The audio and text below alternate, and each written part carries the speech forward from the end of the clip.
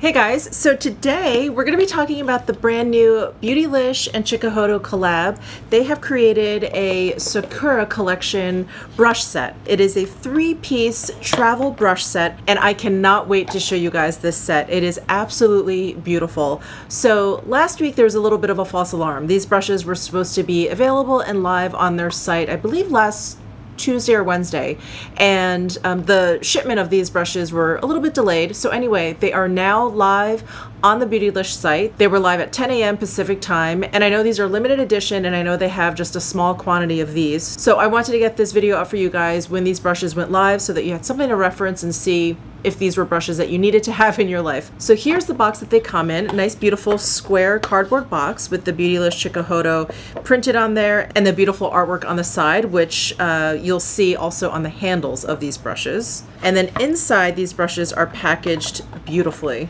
There's a powder brush, a cheek brush, and a shadow brush. And Beautylish was so generous in sending me these brushes to review for you guys. This is not a sponsored video. They merely gifted me these brushes so that I could review them for you guys. But they included a little card that says, "Hi Michelle, hope you enjoy the new Beautylish Chikuhodo Sakura Makie travel set. Can't wait to hear your thoughts. Love the Beautylish team." So thank you very, very much to Beautylish for sending these over to me. I was, as you guys can imagine, beyond thrilled when this box showed up. I was like, what is happening? So thank you very, very much to the Beautylish team. Also inside this brush set, there's like a little information from Chikuhodo in here, just talking about Chikuhodo the company, how these are brushes that are handmade in Japan, and then there's like application tips for all the different brushes.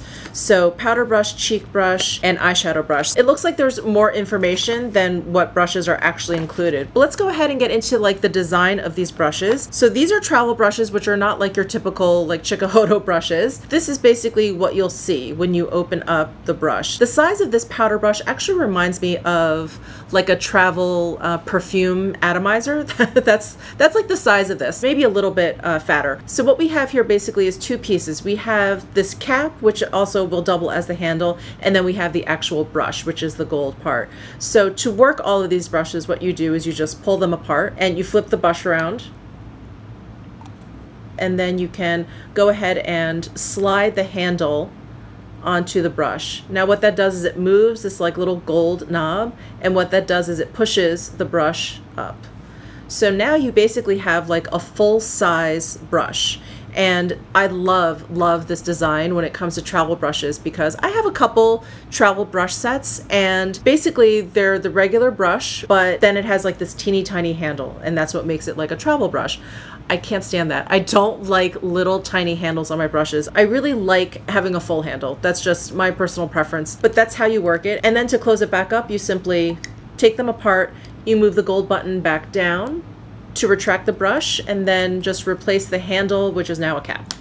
And that's it. And that's how all three of the brushes work. So I'm going to demo all these brushes. I do have a full face of makeup on. I've been pre-filming. Anyway, I am going to demo these brushes, but just so you know, I do already have a full face of makeup on. So included in this set is a powder brush, a cheek brush, and a shadow brush. So let's go through all of them. The powder brush is the one that I just demoed for you. So this is the largest brush out of the three, and all of the brushes are made out of, I believe, predominantly gray squirrel hair. So these are very, very soft brushes. They are natural hair, so if you're not into that, these brushes will not be for you. So I've used these brushes like 3 or 4 times at this point, all 3 of them, and I haven't had one hair shed out of these brushes. And I mean, even for handmade Japanese brushes, I'll usually get like 1 or 2, but I haven't had any shedding at all. So I wanted to point that out. Here is the powder brush, and let me just hold it up next to the powder brush that I probably use the most, which is the Chikuhodo Z1 brush,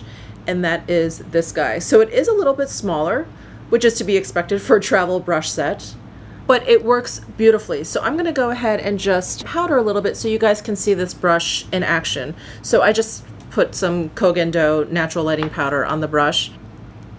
It has a really, really nice, light, airy feel to it.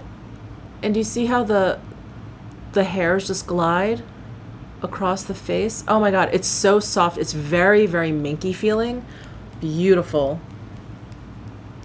So when I use these brushes, I don't know if you guys can hear that. There's just like a little jiggling, and that's just this gold like lever because this moves up and down, and because this is the only thing that's kind of keeping it up, there's going to be like very little jiggling. As long as you push this handle or cap onto the brush part as far as you can, it's fine. Like, the jiggling is not bothersome to me. And this is on very snugly. I don't feel like I'm preoccupied with the idea that this is gonna fall off. Like, it doesn't feel that way. It feels very, very secure. So that is the powder brush. And then next we have the cheek brush. You can see this is so much more petite, and this is about the same size as a lipstick. So that's how petite this is. So this brush set is really marketed to be like a travel brush set, which I think is probably how I'm going to use it mostly. But this is great for every day. If you just want to throw kind of like a multi-purpose brush into your makeup bag every day, this is perfect. The size of a lipstick. And let me just show you this actual brush. And this size is great. It's a little bit small for powder, but you could definitely use it for powder. It's great for any touch-up, highlight, blush, bronzer. So I love this brush. This one is great, great, great for travel and for every day. I think this is the great throw into your purse kind of brush. But let me go ahead and apply some blush with this brush so you can see this in action. I'm gonna use my Laura Mercier palette here, and I'm gonna pick up some of the peach blush up here. So just like the powder brush, it's so soft, so minky. These squirrel hairs are just, oh, they're so smooth. They're so silky.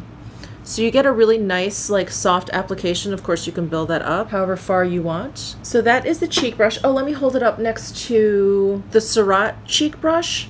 So it's fairly comparable. It's not quite as long and bulbous as the Surratt, but there they are next to one another, so you can get a sense of the size and the shape of this cheek brush. And then last but not least, we have the shadow brush. Now the shadow brush is a flat kind of shader brush. This one really is great to lay down product and to also get into the smaller areas. And if you wanted to use shadow to line, you could use it to kind of like create a soft line underneath your eye or whatever. So this brush definitely is more versatile than like a blending brush per se. So anyway, basically what I'm trying to say is, while I feel like this travel brush set covers most of the bases, for eyes it wouldn't cover all the bases. I would definitely have to kind of bring a blender brush. But if I could only bring one eye brush, then I would definitely bring one that's like a little bit flatter and pinched like this one. So I think this was a good choice for them to go with in terms of this set. So I do have eyeshadow on, but I figure I can always add like a little bit of a darker color to the outer corner here. So I'm just going to use my Chanel Le Beige 9 pan here, and I'm going to use the darkest brown up here. So I'm just going to dip that in and then apply. Hopefully seeing these brushes in action are kind of giving you a good idea of whether or not you feel these brushes are for you, but they are incredibly soft. This brush versus the other two obviously is a little bit stiffer than the cheek or the powder brush for obvious reasons. The hairs are much shorter, and for eyeshadow you need a lot more control. So this brush is great. Just, you know, lay down some color, do some soft blending here. The good thing about using squirrel hair for eyeshadow is that it lays down color really softly. I'm not saying like patchy or lightly, but just in a really kind of soft, almost airbrush kind of way. So that's how the shadow brush laid down the dark brown on the outer corners there. Very nice, very lovely. And let me just go ahead and hold this up next to a comparable brush so you can get a sense of the size of this. Let me hold it up next to the Sonia G Builder Pro brush. So you can see it's a little bit more narrow, the bristles are a little bit shorter, and has less of a rounded shape at the top. And then here's my Chikuhodo GSN 9 brush. So you can see it's kind of like a mini version of this GSN 9.